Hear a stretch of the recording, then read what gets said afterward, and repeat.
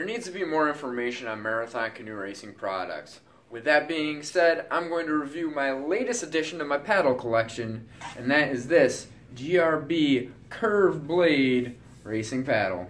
Yeah.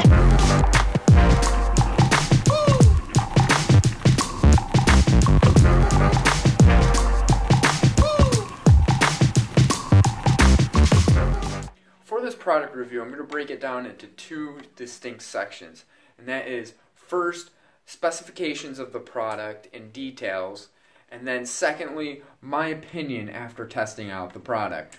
What we have here is GRB's curved blade design paddle. This is a 50-inch paddle, so that means that from the tip of the blade all the way to the end of the handle, this is going to be a total of 50 inches. The width of the blade is just under 8 inches.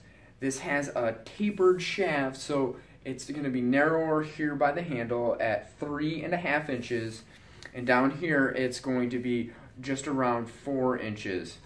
This is a braided shaft. The blade is a curved blade throughout the whole face of the blade, and there is a rib down the center of the blade that goes about halfway down into the paddle. There is a perfectly flat part to the blade right here. This paddle weighs in at 10 ounces, which is going to be comparable to a medium weight paddle of probably the most popular paddle manufacturer that you'll see out on the water today. The craftsmanship on this paddle is very top notch. They've done a really good job. The blade edges are very clean. All of the seams are very clean, and overall I was very impressed when I first got this paddle at the quality of this paddle. The cost of this paddle is $225. When you compare that to its direct competitor, that's around $65 cheaper.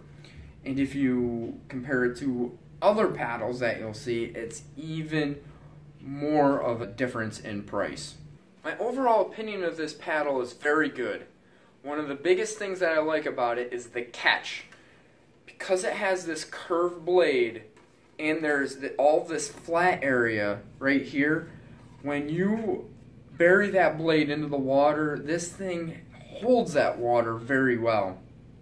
Now, also with this curved blade, I've noticed that on the exit of my stroke, I tend to pull a little bit more water. When I first started with it, I thought it would be an issue.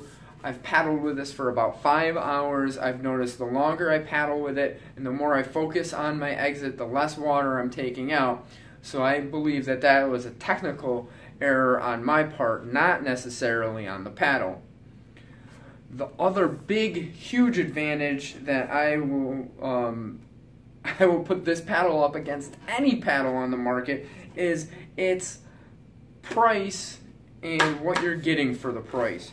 I mean, at $225, this is significantly cheaper than direct comparables on the market, and anything that might be lighter is always going to be more. So, and they're not going to be as durable, and I just don't think that, you know, saving an ounce or 2 ounces when you're going to get not as, you know, the paddle durability is going to be lower, definitely is a big trade-off in my opinion.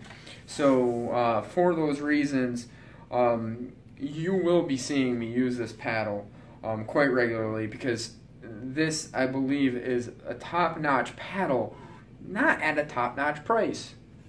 So those are my overall opinions. I'd love to know if you guys have tried the GRB curved blade paddle and what your thoughts are. So if you have those, please leave them in the comments below. If you like this content, make sure, if you haven't subscribed already, please subscribe. And until next time, guys, paddle hard.